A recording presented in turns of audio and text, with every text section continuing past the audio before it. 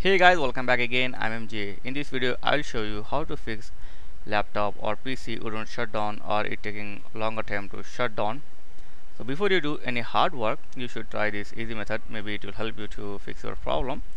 So I will show you the easiest method to fix the slow shutdown problem in your laptop or PC. So go to start and here type power options.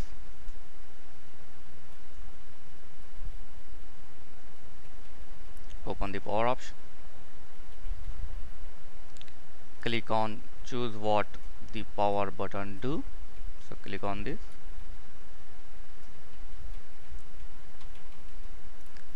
So now click on change settings that are currently unavailable.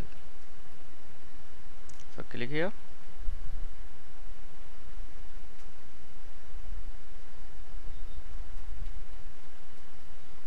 Okay, now come down here, the option turn on fast startup recommended. So you need to just uncheck this option like turn on fast.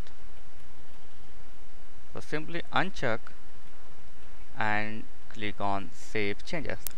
Hope this will help to fix your slow shutdown problem in your laptop or desktop. So you can try this method, it's easy. So thanks for watching, see you in next video. Please like, share and subscribe. Thank you very much.